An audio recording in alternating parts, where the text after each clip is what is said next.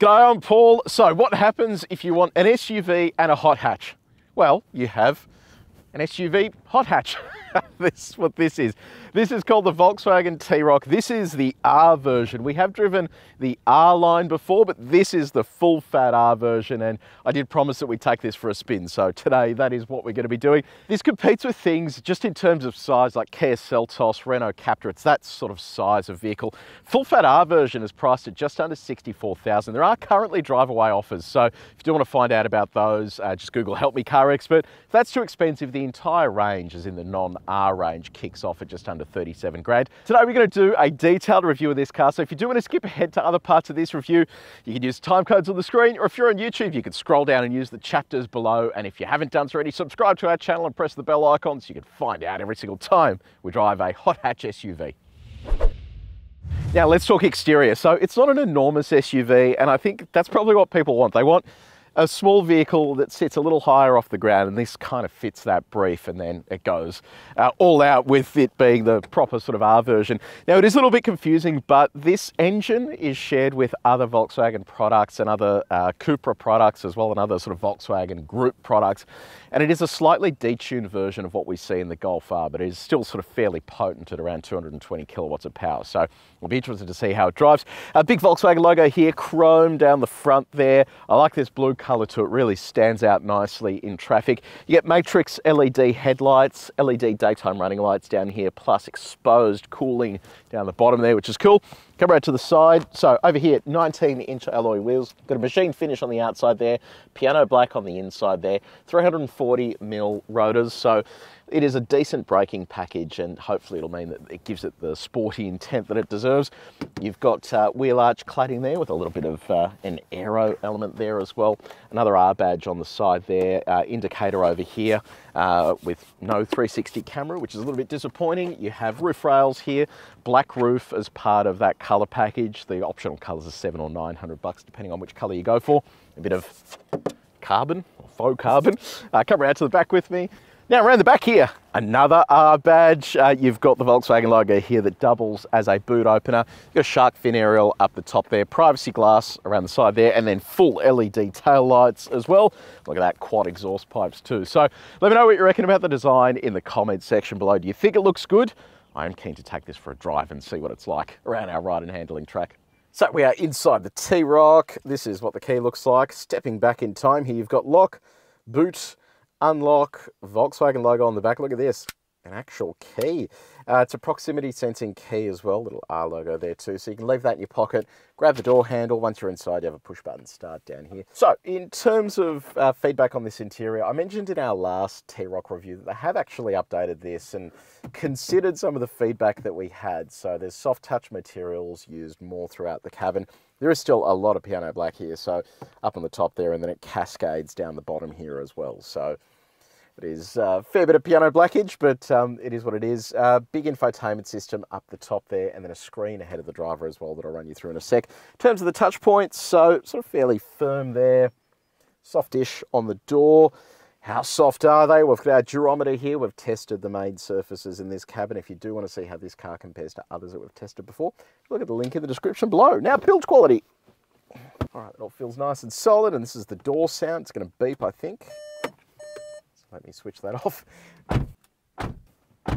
Now, what about your infotainment? So you've got a 10.25-inch infotainment system up the top here. It is a touchscreen, also has gesture control, so you can swipe your hand across like that and it does stuff. You have inbuilt satellite navigation, so you don't need to pair your phone if you don't necessarily want to. On the audio front, you have a 6-speaker sound system along with AM, FM and DAB digital radio. Apple CarPlay and Android Auto is here as well. I'll show you what Apple CarPlay looks like. So that's it there. It is wireless, which is good. Nice and quick as well, so no dramas there. And this is Android Auto, so nice full screen integration there as well. No dramas at all. Now, ahead of the driver, you have a smaller display. So this is trip computer, driving functions, all that sort of stuff. It's customizable as well, so you can flick between a number of different views here. So you really do have a lot of customizability there, which is good. Moving on to safety, you've got autonomous emergency braking with pedestrian and cyclist detection. You've got an auto-dimming rear vision mirror, blind spot monitor built into the wing mirror. You have both front and rear parking sensors. It's got radar cruise control and a lane keeping assistant. In addition to that, you have rear cross traffic alert and also a reverse view camera. I'll show you what that looks like. There it is there. Quality's okay. It's sort of a bit grainy and not sort of amazing, but it's fine, and also misses out on a 360 camera as well. And this is what the horn sounds like.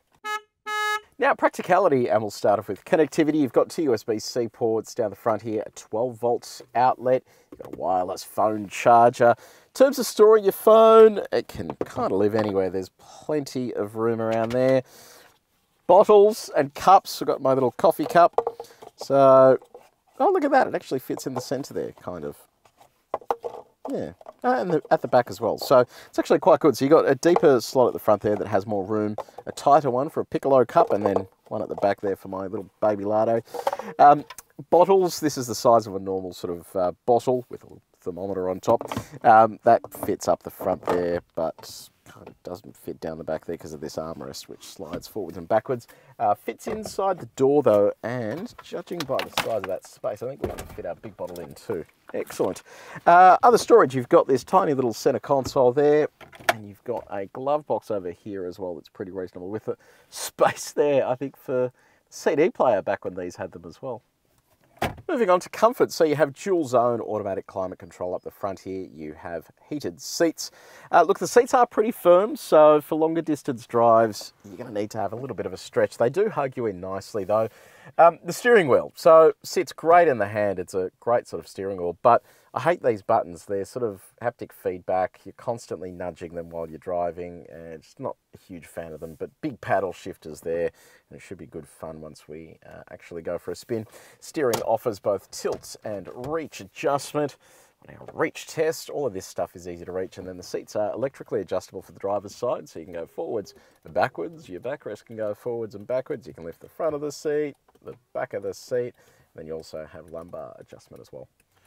Now, back seat. There is not much room back here, so my knees are kind of wedged into there. My seat is pretty far back, but yeah, not exactly the most spacious second row in the world. You've got map pockets in the back of the seats, air vents, USB-C charging. You've got a center armrest here with a couple of cup holders and a little divider that moves forwards and backwards. Ski port access to the boot. ISOFIX points on your two outboard seats and top tether points as well. And finally, our window test. Does it go all the way down? Oh, look at that. Excellent. Now let's talk cargo space. So being a small SUV, it's not really amazing. You have just under 400 litres available here. Under the cargo floor, you've got a space saver spare. So you do have a little bit more room to play with there if you do want to. You can lower that floor just to give you a little bit more space if you need to, but that is what you have to work with. I'll show you what it looks like with our bags in there. So it's laptop bag, and then a suitcase. It doesn't fit that way. Just slide it in like that. Now, you can expand the space to give you a little bit more room by getting rid of your cargo blinds. And then what you can do is drop the second row out of the way, and that increases the space to a little over 1,200 litres. So we've just hit the road in the T-Roc R. Run you through the engine under the bonnet here. So it uses a 2-litre turbocharged 4-cylinder petrol engine. And I mentioned earlier that it's a similar sort of engine to other vehicles in the Volkswagen Group range, but this one has a slightly less sort of optimized tune. It's less power output compared to some of the newer generation stuff. So that means it produces just over 220 kilowatts of power and 400 Newton meters of torque. And it's all mated to a 7-speed dual clutch automatic transmission. Now, dual clutches in Volkswagens, they used to be not that great. They have definitely improved, and this one here is feeling better. It seems the more of a performance application that it has, the better it feels behind the wheel, and this one's kind of no exception. So if we come to a slow here and then roll onto the throttle, it just sort of bites quite quickly and it just sort of moves away. It feels very torque converter-like. It doesn't feel very much like the dual clutches they use in less sporty applications. Now, what does all that feel like behind the wheel? So if you do get stuck into it, it is pretty laggy in just standard driving mode, and that is because it's not all that eager to shift down gears. If you do sort of stab the throttle, it will eventually kick down, and it gives you a nice little push in the back. All of that torque is sent through an all-wheel drive system, so it means that you do have that added traction when you sort of compare it to a front-wheel drive vehicle. Now, Volkswagen claims a combined fuel economy of 8 litres per 100 k's, but our long-term average is 9.2. So this car's done around 3,000 kilometres. So the figure's not too bad. That's a mix of city driving, highway driving, track driving for this car as well. So I think that figure is actually pretty good, especially when you consider the type of performance that's on offer. Now let's talk about the ride. So yeah, look, in comfort mode, which is what it's in now, this has adaptive damping. It is firm, like it is on the firmer side of comfortable, but it's not the end of the world. As you progress through the drive modes, and I'll run you through those in a second, it does get significantly firmer, and that's where you'll realise that you know, this really does have that performance application in mind. It is on fairly low profile tyres as well, so you are going to find that when you are driving in and around the city on speed humps, potholes, that kind of thing, it is going to feel just a little bit firm. Okay, sine wave time, we do this at 130 k's an hour. Just crank the speed up. That's the maximum speed limit in Australia. And for all you city slickers out there, if you do leave the city and drive rurally, you will find roads like this with sine waves on them fairly regularly, and this is just a good indication of how the vehicle performs on this type of road at the maximum speed. That is excellent. So yeah, we typically find with sportier vehicles that they do perform really well on those sine waves. So yeah, big tick there.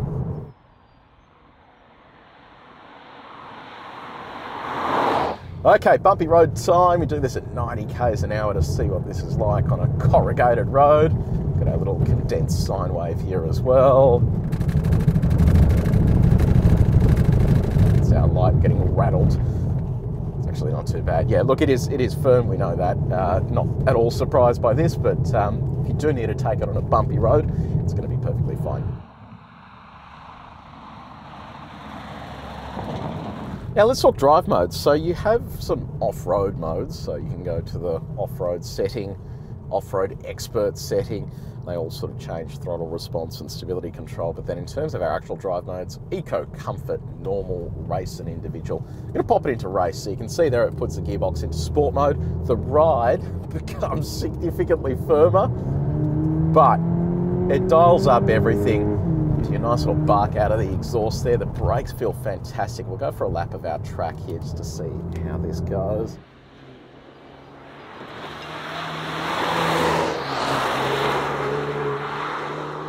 Wow. Traction around that corner is sensational. And that's a low friction surface as well. Man, this thing is unreal. It is absolutely hammering. Whoa, far out. I am actually lost for words. It is absolutely moving. Holy crap. I thought the Tiguan R was quick, but this is next level. It's a smaller vehicle. God, those brakes are fantastic.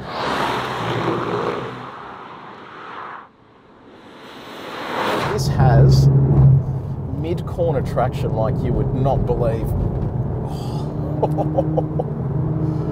I actually don't have time to speak here. This is unreal. Wow. Absolutely unreal. I am just completely gobsmacked. That is awesome. Far out. That is unreal. That is absolutely awesome. Volkswagen has done such a good job with this. When the speed picks up, that is unreal. Very, very impressed with that. Very nice. I did keep bumping this though, the steering wheel heater, which is quite annoying, but outside of that, that is cool. Now let's talk visibility. So I can see clearly down the front of the car there. The wing mirrors are nice and big. I've got a blind spot monitor built into there. Envelope out the back isn't great. It's quite a sort of narrow envelope, but it's not the end of the world. Turning circle comes in at a little over 11 meters, and then our towing capacity is 1,700 kilograms with a brake trailer. Okay, road noise, what's it like? There is a bit coming into the cabin here on coarse chip surfaces, especially at higher speeds. So you will tend to notice that if you're doing a highway drive. But, you know, it's fine. Not the end of the world, but it is just a little bit noisy for my liking. Okay, time to do a little bit of performance testing. Before we do that, I wanted to tell you about Help Me CarExpert. If you go to Google and type in Help Me CarExpert, it'll take you to a page on our site where we can connect you with some of our vetted dealers who are there to get you the best deal possible. Cars like this are in stock at the moment, but there's also driveway offers right now as we film this. So if you do want one of these, go have a look at our site and we will connect you. Now, the official 0 to 100 time is 4.9 seconds. So I'll whack this into ESC Sport. I'm going to put this into race mode as well. And then it actually has a launch control. So all you do is just foot on the brake, foot on the throttle. It'll come up saying launch control active, and then you just let go of the brake. So here we go. Sounds so good. All right, here we go. Oh, nice. That took off very nicely. All right, there's 100. We'll go through to 120. That is nice and quick. Excellent. I'm going to pull over here. Have a look at how that went. So 0 to 100 took 4.82 seconds, so slightly faster than the claimed figure. And then 80 to 120, 3.28 seconds. That is bloody quick as well. Very impressive.